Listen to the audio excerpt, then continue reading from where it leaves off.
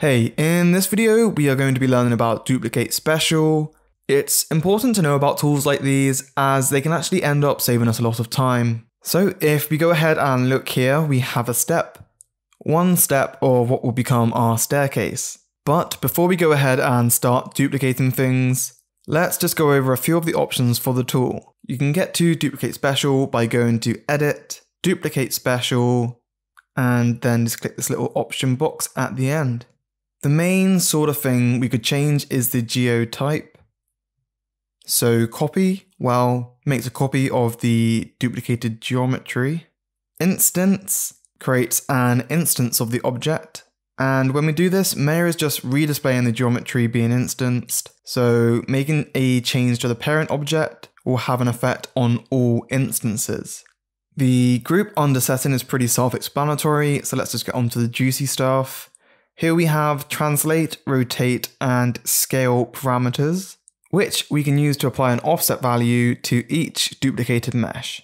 And an easy way to see what values we want to use for the offset is to do a test run, duplicating the standard way to get the values we want in the channel box.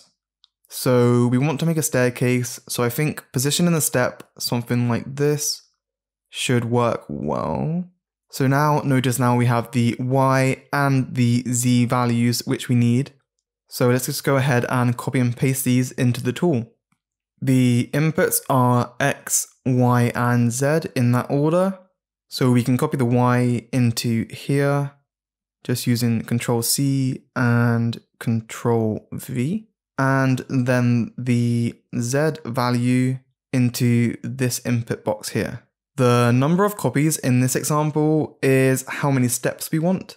So let's just go ahead and do 100.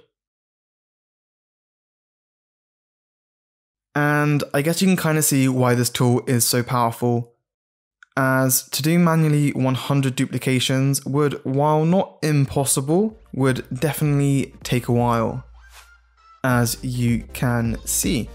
If we just go ahead and use Shift-D. So I hope you found this tutorial helpful. If you did, please consider hitting those like and subscribe buttons. Thanks for watching, and I'll see you in the next video.